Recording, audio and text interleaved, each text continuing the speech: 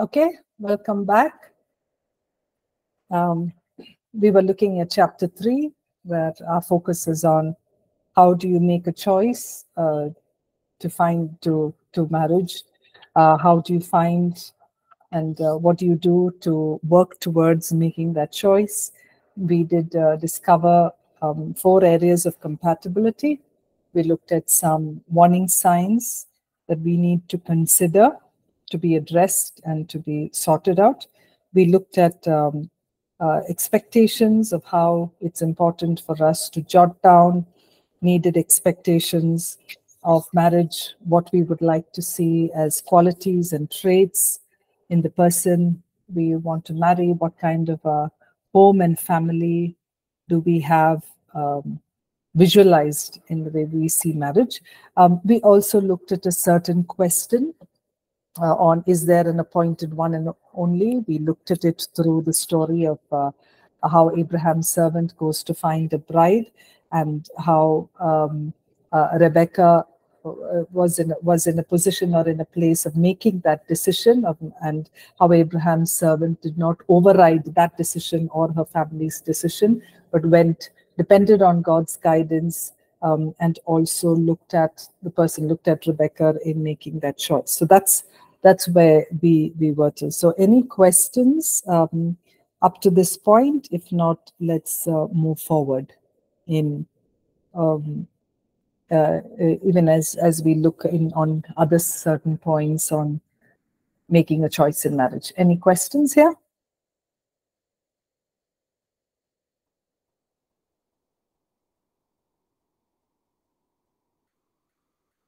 Okay. All right. So let's move forward to discuss a couple more of points. Even as we've kept reiterating this one truth, that marriage is not just about finding the right person, but it is also being the right person, right? So it's not only about finding the right person, but also being the right person and what you can do to build a healthy relationship and a healthy marriage. Okay, so the common question that again we're looking for is, how do we do the seeking? How do we search? How can we come to a place of how do we do the seeking? Okay, so again we need to understand that there isn't any perfect person. There is no perfect partner. There is nothing called a perfect partner. So it is not about finding the perfect person. Okay, it is to come to a process of being able to doing the seeking, the asking, and the knocking. As you see in Matthew 7:7-11, it talks of ask and you will receive, seek and you will find, knock and the door will be opened to you. Okay, so with whatever we have learned up to now in this chapter, it's important to step forward to go find, to seek, to maybe ask and to knock, to find the right person, while you are trusting God to guide you and to bring you to the most suitable person for your life. Okay, God brings you to the person who is right, but not the perfect person. Okay, remember that everyone, all of us, keep progressing, keep growing, keep changing, and what we're looking at is only certain guidelines when you are seeking the person. Okay, so some of the ways that you can seek is wherever you are, right? Wherever in your own community, in your own church community, wherever you are in your local church community, you may be engaging with a lot of people with the larger community. So pray and consider if there may be people who may be suitable for you, or who may be the person you feel God is directing you to. And But once you're able to identify that, get the help of some mentors or some leaders in your community. All right.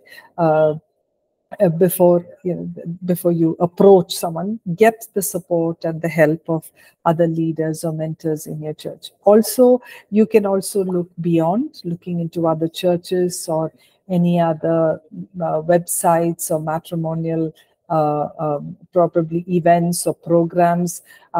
Attending some of that, like in a city like Bangalore, there are times that there are young singles meet, young youth meet together, and there's nothing wrong in seeking and at all the possible avenues or opportunities that you have access to, because God can help and direct you through different ways in being able to help you find a suitable person. So be open to how God would desire to work through in your life. It could also be in opening this up to your family, where families are open to seeking people and getting you in touch with that. That's also another way. There are many ways that it can be done, depending on the kind of cultural context you are in and where you are. So when you make the decision on the person you're going to marry, remember, it is many things. You are being led by the Spirit of God.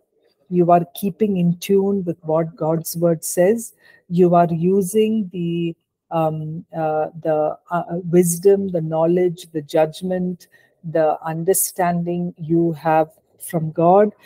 You are also taking the counsel of people around. So when you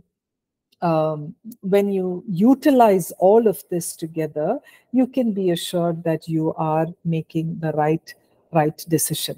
Okay, so another question that often comes up, especially in the context of finding someone to marry, is how does one discern God's guidance? How do you understand and walk in the guidance that God is giving you? Okay, so just putting you through a couple of scriptures. Ephesians 5:17 says, understand what the will of the Lord is. Okay, and how do we do that? Is when we are not conformed to the world, Romans 12:2, when we're not conformed to the world, but we are transformed by the renewing of our minds. So that's what scripture teaches us. The renewed mind. What does the renewed mind do? The renewed mind is able to help understand, to reason, to see what is the good and the acceptable and the perfect will of God. When the mind is renewed, when it is in accordance to the word of God,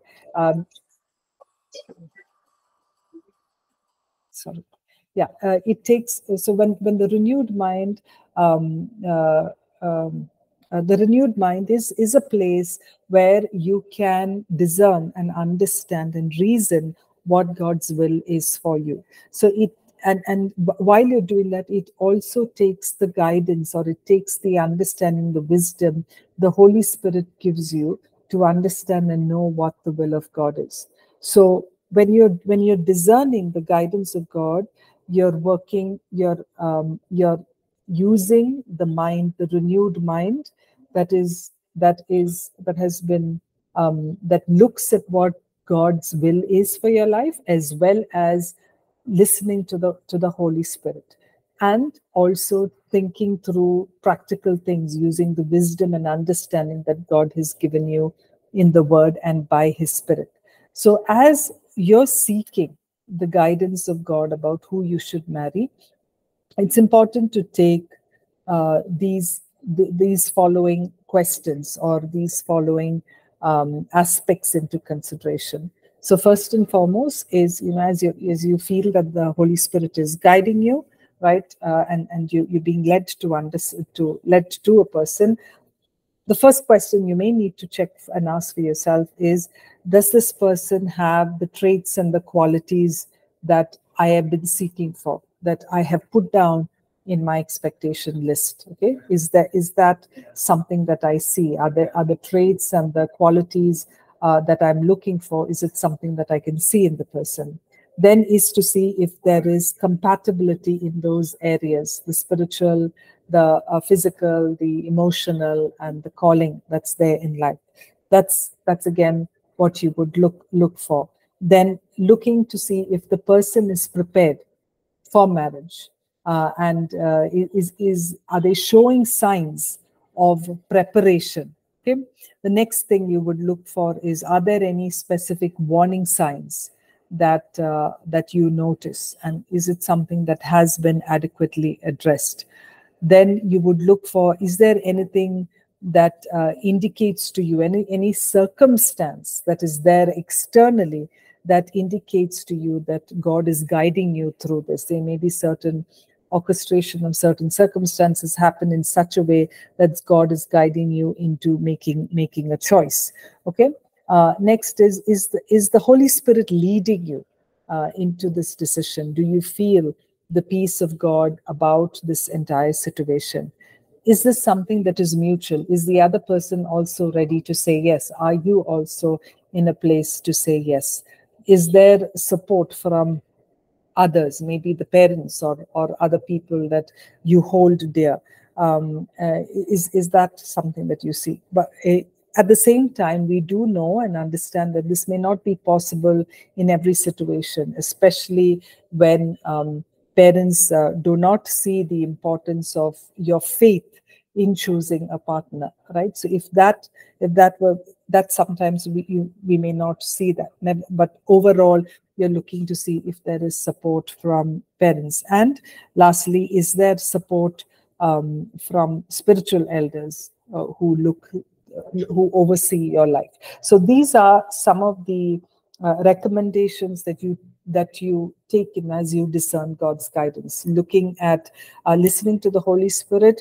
Now, by being renewed in your mind, you're able to reason and understand, if your choice is according to what God's desire is, and also thinking through this with wisdom and understanding by what is given in the Word and the Holy Spirit.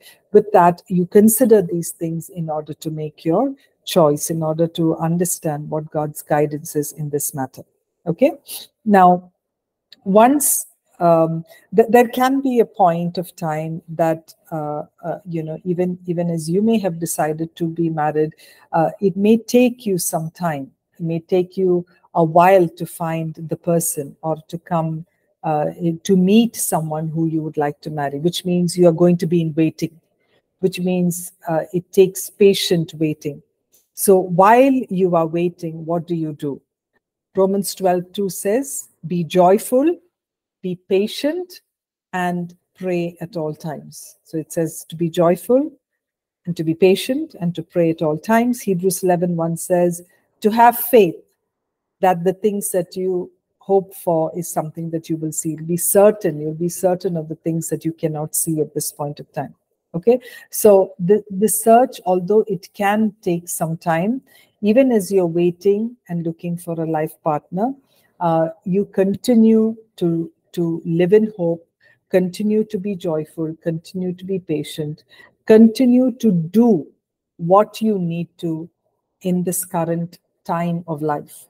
All because you're waiting. You do not need to abort everything else around your life. You can continue to stay focused and busy with what God is giving you to do.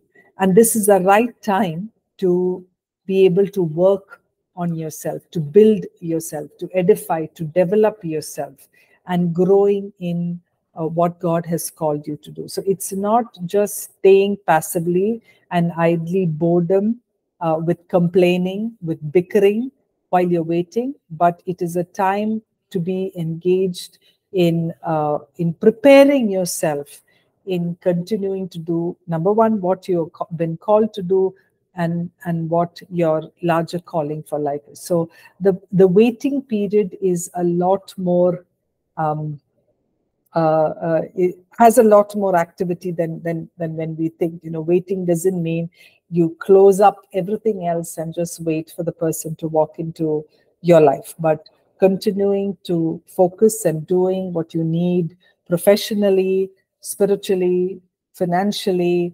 emotionally, as part of your learning, as part of building connections with people. Continue doing that. That is something that doesn't get aborted. Okay. The next part of, okay, I'll just stop here for a couple of minutes.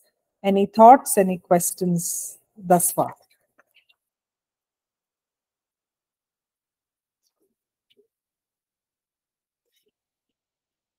Very quiet class today. Is everybody awake?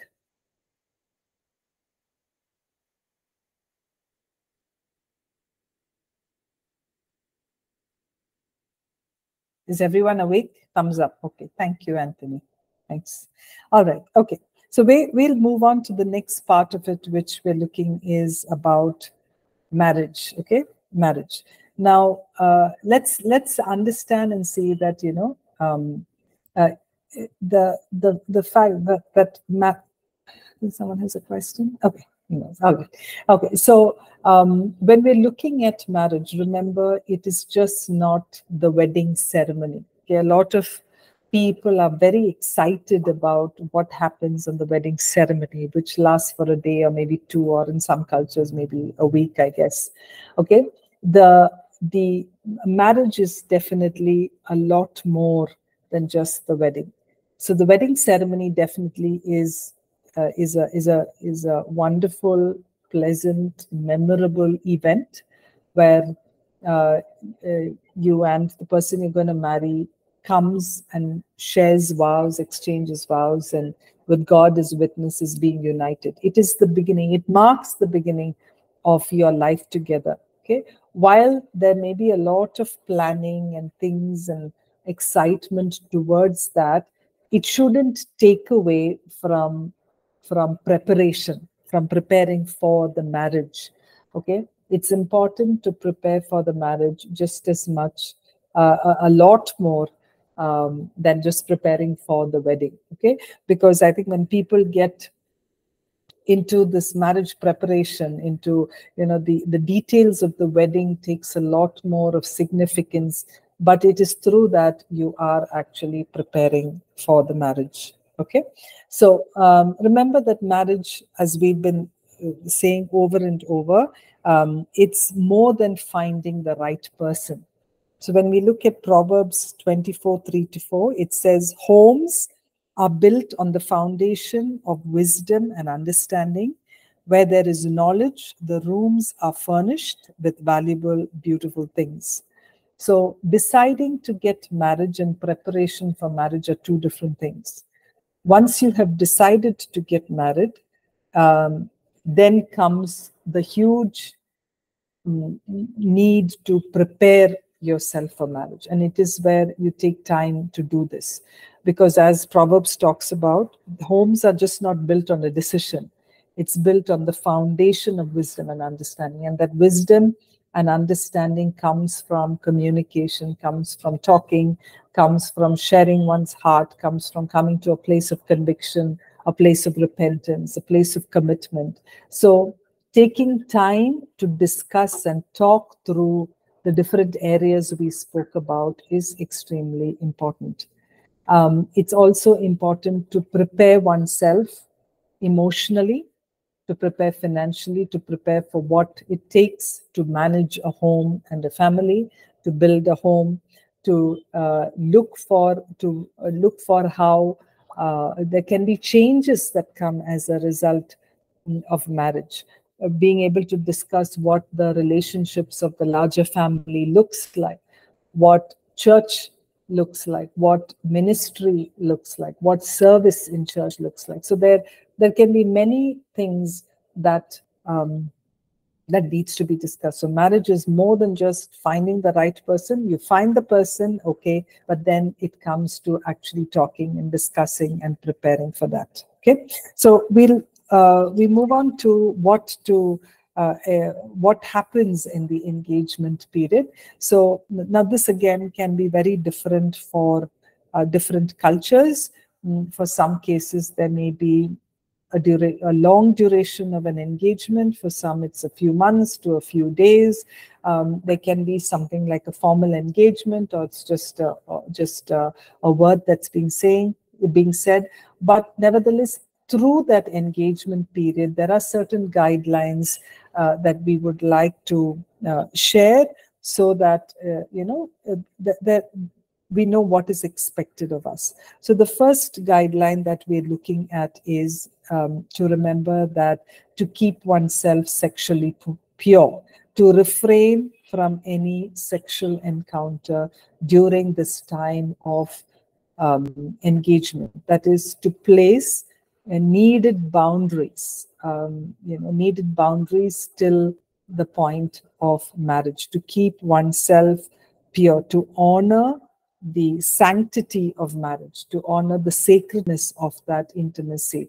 So to keeping oneself pure in before marriage, during that engagement period, the expectancy is to keep oneself pure by not engaging in any encounter until you are married.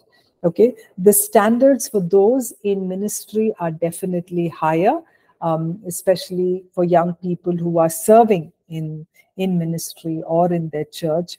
It is important to hold this in great regard, to hold this in stricter standards, right?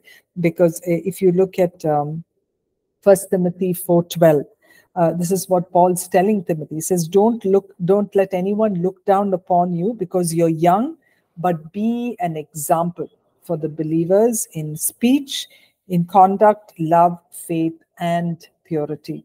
So as a minister, you continue to have your life be an example, be a role model to those, because you are being watched. As a minister, you are being watched and people learn from you, and you would want to hold those stronger standards. Okay, so another guideline is to not play married. That is, until you're married, remember, you are not married.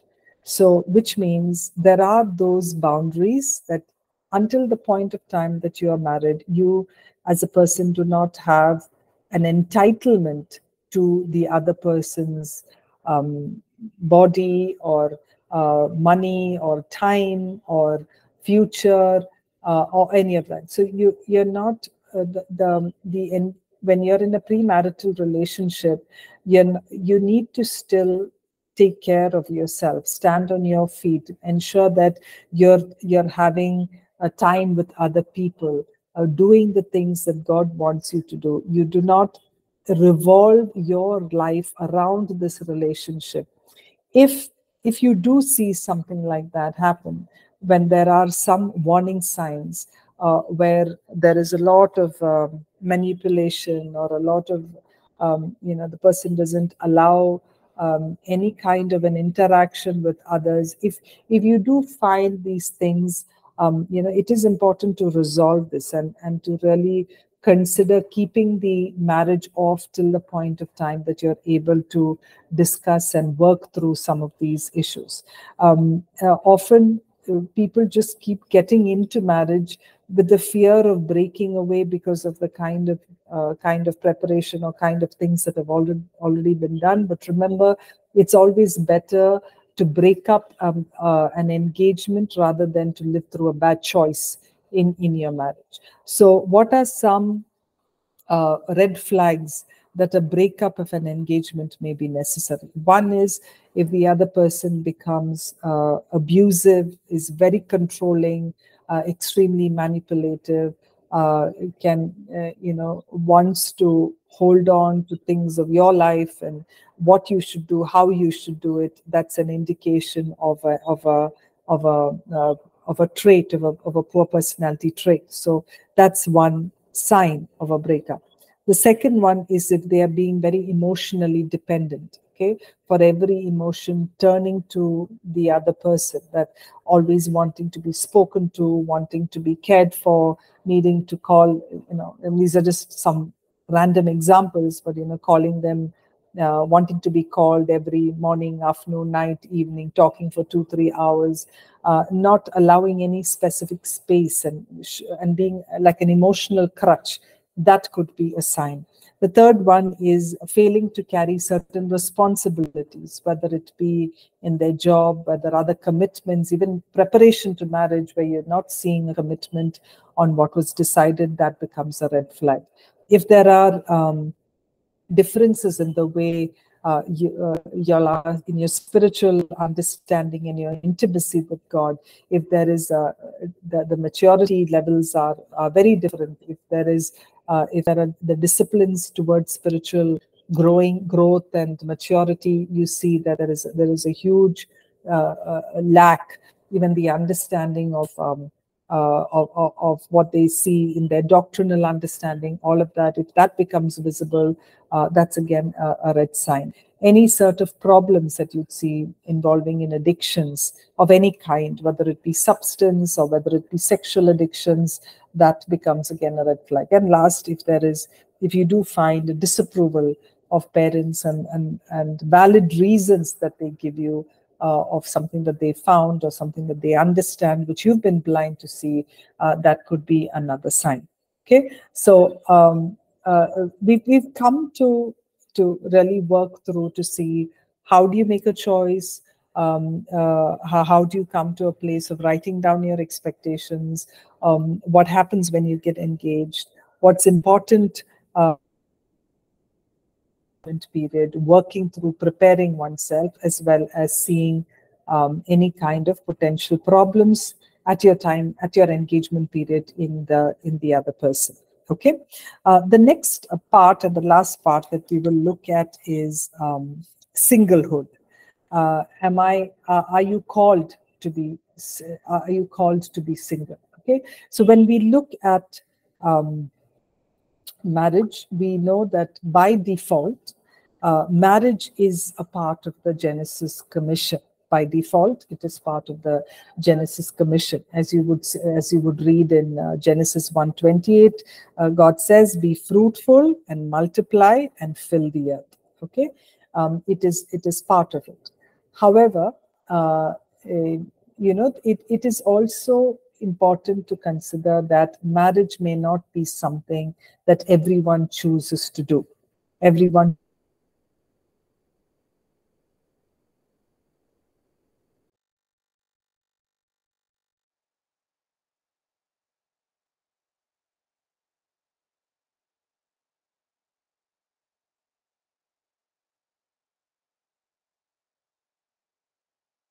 and 12, I will read that out.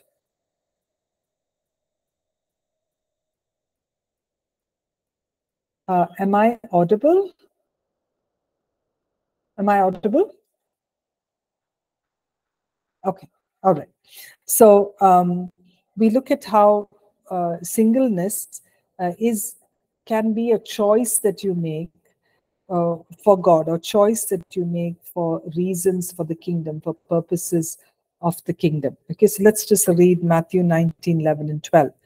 But Jesus said, "Not everyone is mature enough to live a married life. It requires a certain aptitude and grace. Marriage isn't for everyone.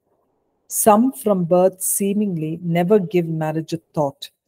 Others never get asked or accepted. And some decide not to get married for kingdom reasons.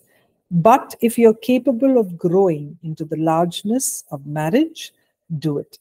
So we see here how Jesus is talking about what can be some of the reasons why someone chooses to be single. Okay, and here Jesus points out that some may decide not to get married for kingdom purposes or kingdom reasons. Okay, it's probably that they have chosen to keep themselves for a specific calling for God's kingdom, and as a result has chosen to remain single, to be on their own. Okay, so singleness could be a choice that you make for. Am I audible? Sean is not able to hear me. Am I audible for the rest?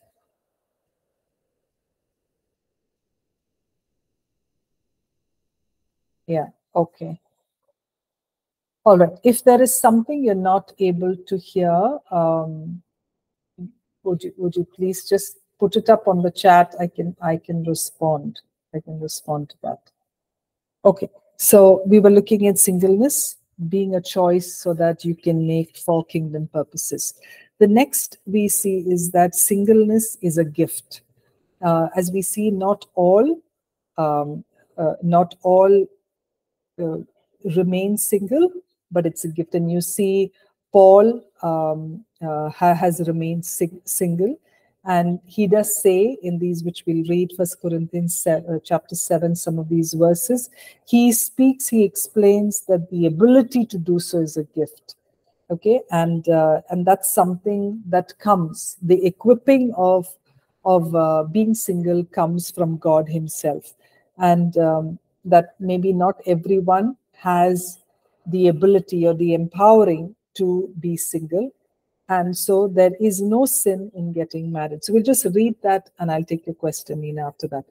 1 Corinthians 7, 7 to 9 and 28. Sometimes I wish everyone was single like me, a simpler life in many ways, but celibacy is not for everyone any more than marriage is. God gives the gift of the single life to some, the gift of the married life to others. I do, though, tell the unmarried and widows that singleness might well be the best thing for them, as it has been for me. But if they can't manage their desires and emotions, they should by all means go ahead and get married. The difficulties of marriage are preferable by far to a sexually tortured life as a single. But there's certainly no sin in getting married, whether you're a virgin or not. All I'm saying is that when you marry, you take on additional stress in an already stressful time, and I want to spare you if possible. So Paul talks about it being a gift and being empowered only by God to be single, and that everyone is not in a place of being single, and if it is far better to be in a place of marriage rather than to have temptations and succumbing to that, right? Yes, Nina, I think you have a question.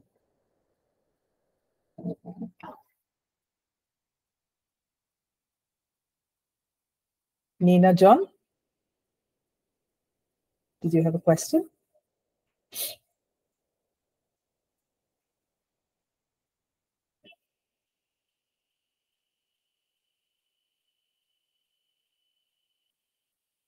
Nina, would you like to share your question?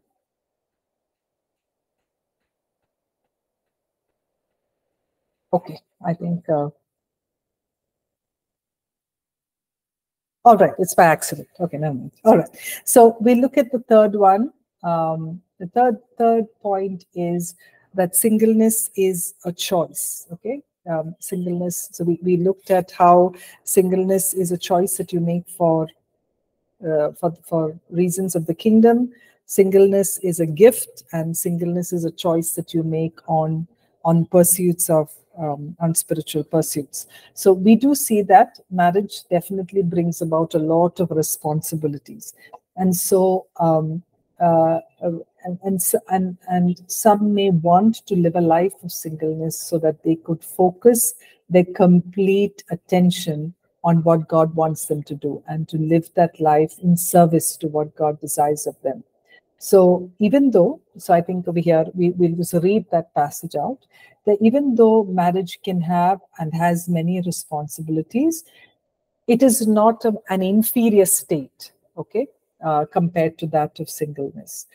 It just talks of the choice that you make. If there's something else that you want to pursue, Paul says, go ahead and do that. But there isn't a one is better than the other situation here. Okay, both are equally honorable, and singleness becomes a choice. So let's just read 1 Corinthians chapter 7, verses 32 to 38. Would someone else like to read this passage, please? Somebody else? Sean, would you like to read the passage? 1 Corinthians 7, 32 to 38.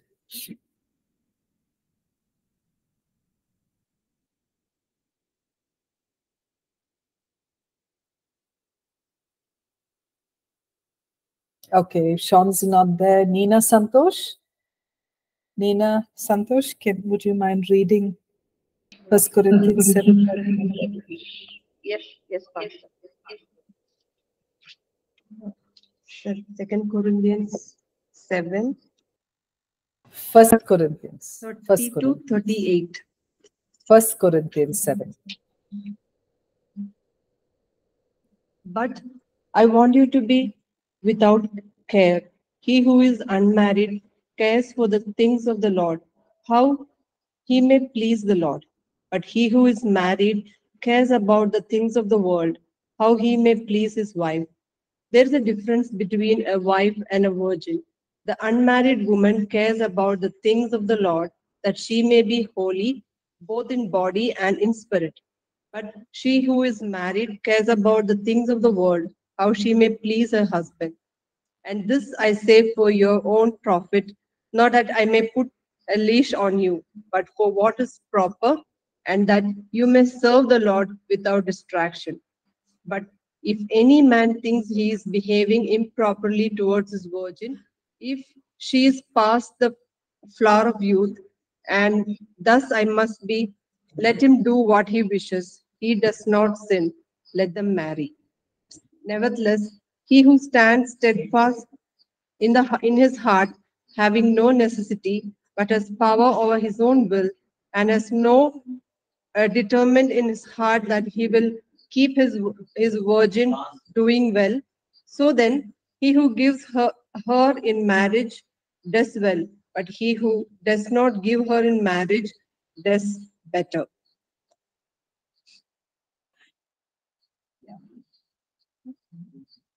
Thank you, Nina. All right.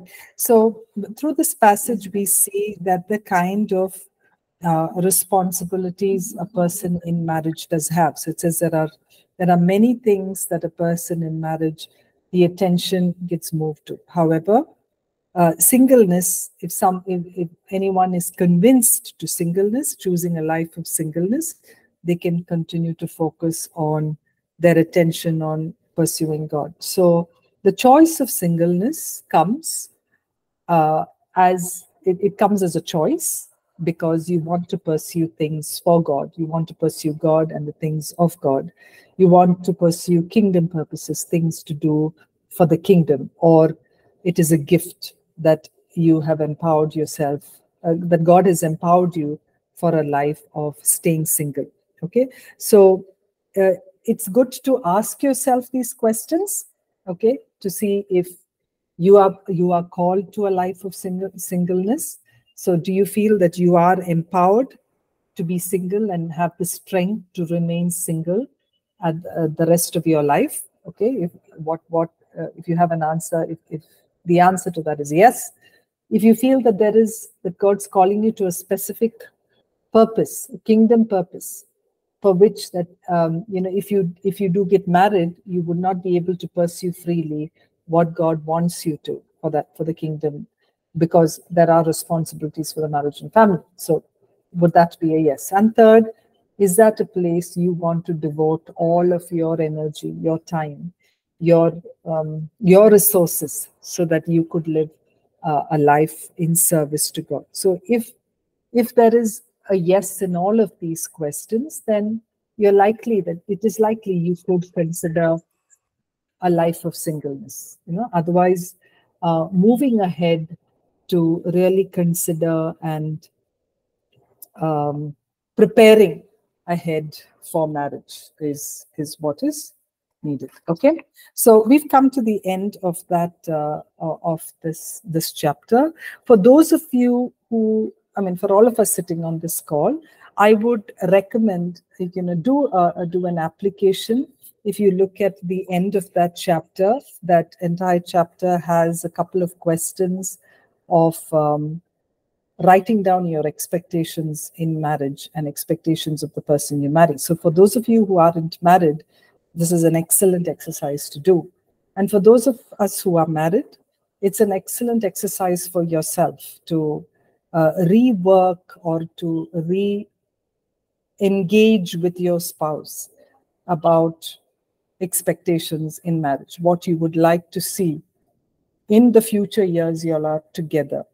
of how you would like to see your family, how like to see your marriage building up. Maybe it hasn't been in a place where you've never had an opportunity to discuss these expectations, but this can be a time where you are actually doing that. So you are reworking some of those expectations and establishing a better relationship going forward. Okay, so for those of us who are married, we continue to keep our spouses. Okay, it is not even if it didn't match up to your expectations, it is a call to you to revisit that again, to reconsider and bring back that conversation with your spouse, so that it can work towards what your marriage can work towards what God's calling it to do. Okay, all right. I think Jacqueline has a question here. Requested some clarity on 1 Corinthians 7:28. Okay, I'm just going to pull up that verse, Jacqueline. Just give me a minute.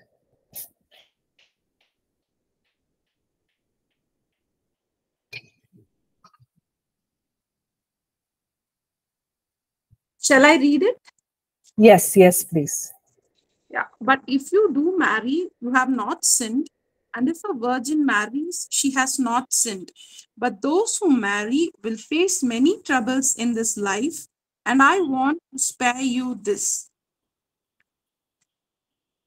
Okay, so your question is, Paul writes that marriage invites trouble and has confirmed stress with it, but isn't it actually given by God for fellowship, friendship, and love? What thought is Paul telling us here? Okay, so for the fact that, so I think what Paul's bringing about here is that that when you come together in marriage, definitely there are responsibilities. There are different things that need to be done, which number one starts with getting to know the person, understanding each other, learning to know differences, working towards building a home, working towards taking care of finances. Then comes the childbearing, working with the children, bringing them up in the ways of the Lord, taking care of their personal needs. So what he's trying to bring about here is that there are these stress that is going to be there, and there are times of conflict that is going to come. So even though this was established to build, like you said, fellowship, friendship, and love, with it also comes its challenges, right? So he is looking at it from the perspective of when he's comparing it with singleness. When it compared to singleness, these kind of responsibilities or stressors are minimized because you are an individual working towards the pursuits of God. You're not, your attention is not wide with other things of taking care of a marriage and its a response, or a family and its a responsibility. So in comparison to this is what he is talking about over here. So it is something that can be filled with responsibilities and stress. Nevertheless, if you are at a place where, as Paul, if you are going to pursue something of God, he recommends, he says, right? I want you to spare. Okay, that's what it says in my version. I'm just trying to pick it up from another version. Just give me a minute.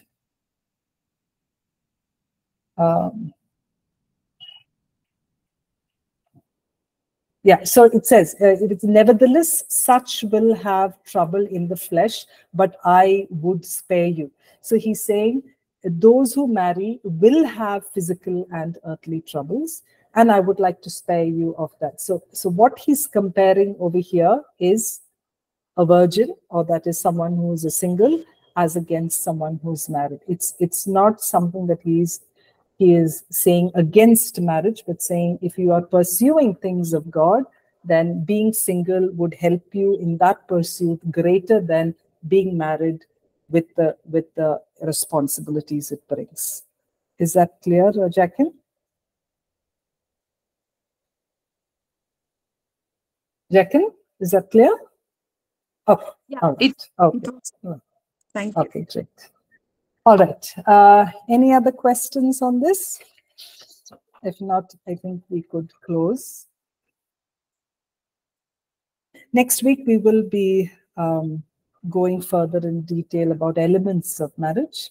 We looked at a preparation, building a base, a strong biblical foundation, and now we will be getting into the elements of a good, healthy Christian marriage. Okay. If there's nothing, we could just close with a word of prayer. Can I request one of the students to close in prayer? Someone who hasn't spoken today. Anybody?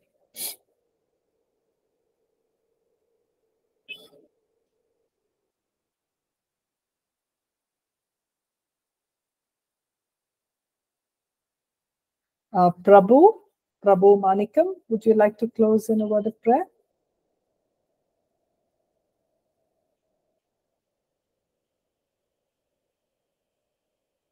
Or Shivakumar?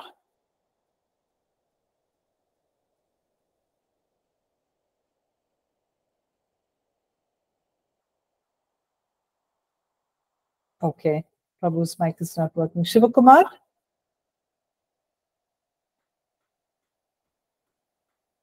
Or Sean?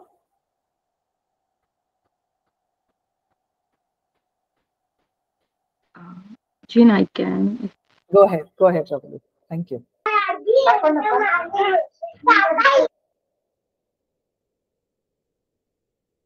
I think Shivakumar is praying. Shivakumar, are you praying? Okay.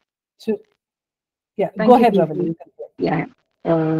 Thank you, Jesus, for this wonderful session, oh God. Thank you for everything that you spoke to us today through Jean, oh Father God. Thank you for all the discussions we had, all the things that we need to work on, Jesus. We pray, God, as we go back and reflect on the things that we heard and we learned today, that you give us the wisdom and clarity on how we need to do it, Lord Father. We pray, God, that we will be able to practically apply these things in our lives, and with your help, that we'll be able to go forward and learn things more. We thank you for all the students who are in the class today. I pray, God, that you help them, you guide them, and give us wisdom to carry it forward. In Jesus' name, I pray. Amen. Amen. Amen. Thank you. Thank you so much, Ravali. Thank you, all students. God bless. I'll meet you next week. God bless.